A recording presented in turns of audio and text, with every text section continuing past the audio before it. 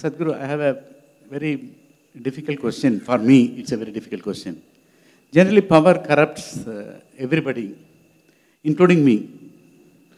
But I am now in a very special spiritual path because I am your devotee. I want to avoid power overruling me, making me corrupt, and I don't want to be a slave to the power, whatever power I am having. Power is entirely corrupting the whole world, you know it. But I don't want to get trapped in that crazy thing.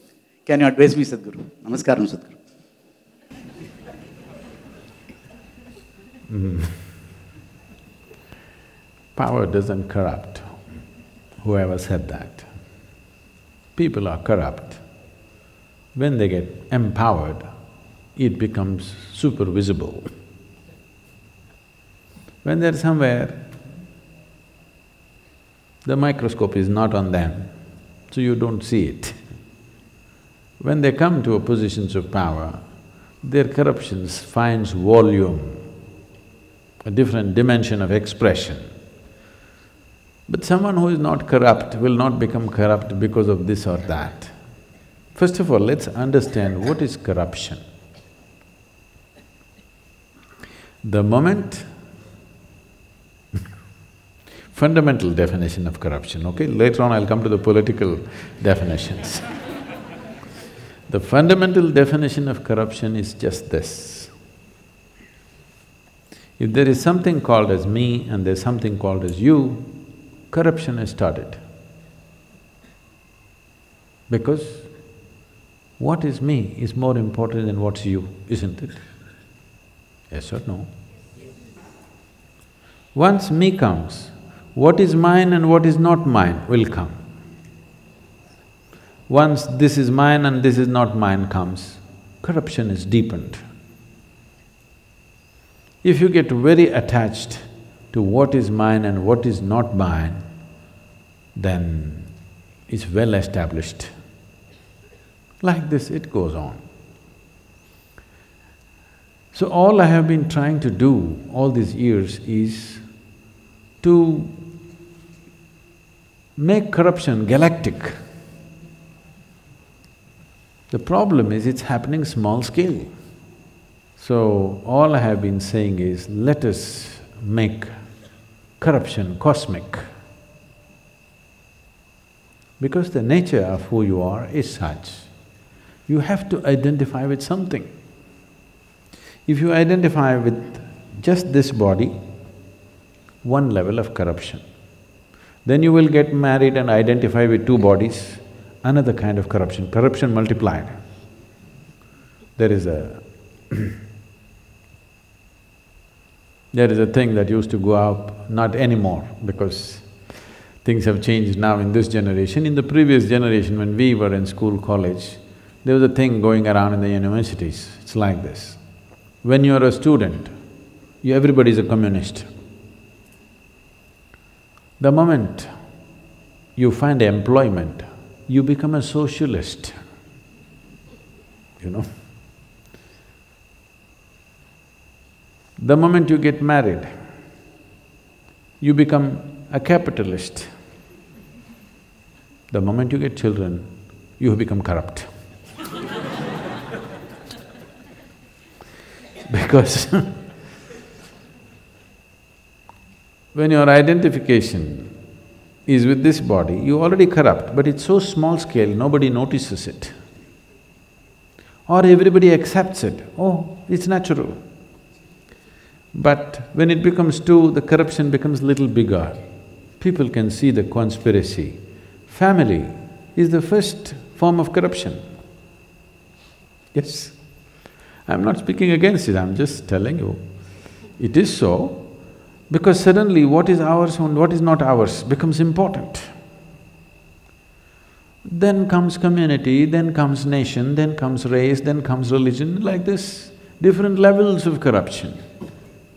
Essentially, corruption means whatever thoughts of well-being, acts of well-being that human being is able to commit, he's excluding somebody, isn't it? Yes or no? Yes? Right now there is something here, I want to give little more to this person, little less to this person. This is corruption, isn't it? The more strongly you're identified with what is me and what is mine, you have become more corrupt. Only thing is, it may be… the question is whether it is socially accepted forms of corruption or not. If something happens to your family, your children, when buckets of tears will come, when children are running around without clothes or food in their belly on the streets, no teardrop ever came to you, no thought came to you, you're corrupt, essentially you're corrupt. If you make you the Prime Minister, your corruption will be reported in the media. Yes. Right now, your corruption is not worth reporting because it doesn't have so much consequence to other people. But I'm saying, if bucketfuls of tears will come, if your child's life is in danger and a whole lot of them running on the streets, not one moment of anything, that means you're hardcore corrupt. Yes or no? You don't like it? It's okay. Corruption is not always a conscious thing. Most of the corruption on the planet is because you're identified with something limited. Limited identity is corruption. The moment you're identified with what is me and what is mine, you are corrupt, essentially corrupt. If you become the Prime Minister, it will be visible to everybody. Every single act that you do has huge impact on millions of people, so it is seen. Right now, between your right hand and left hand, you made one superior, one inferior. In this state, if you become a Prime Minister, isn't it? This is superior hand, this is inferior hand, you know. So in this state, how can you not be corrupt? You're corrupt. With empowerment, it becomes more and more visible. That is why we're aiming at the powerful and the people who are in positions of responsibility and power, because if you at least make their identity a little larger. See, if you make your identity yourself, you will rob the person next to you. If you make your identity for your community, you will do good things to your community at the cost of some other community. If you're identified with the nation, you will do good things to your nation at the cost of another nation. Yes or no? But that is not perceived as corruption, but it is corruption. The whole world is full of corruption, one against the other all the time, isn't it? What is mine should do well, what is yours should die. This is corruption, isn't it? So, it is not that power corrupts. I don't know who said that. People are corrupt. With power, corruption finds expression. With power, everything finds expression. If you're intelligent, your intelligence will find expression. If you're loving, if you become powerful, your love will find expression. If you're corrupt, your corruption will find expression, without changing the basic quality of who you are. You want to fix the outside? No. There is a tree which produces flowers, there is a tree which produces thorns.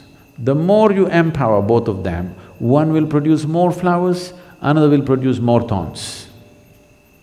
So let's fix our pedigree first properly. If you fix your pedigree first, from where are you coming? Have you come from your biological identity, or do you want to live here with your divine identity? That's a choice you have. If you're identified with the biology of who you are, you will be anyway corrupt. How can you not be? Because biology is a limited process. If you're identified with this, everything outside will be outside. If you're identified with the divine, when you say, I'm a devotee, that's what it means, that I have dissolved all my limited identities and my identity is with only one thing. If it is so, You should become the Prime Minister of the world and it'll be great. World will be fine. Not one's well-being at the cost of another. Well-being as it can be for all life on this planet. That's when you're not corrupt, isn't it?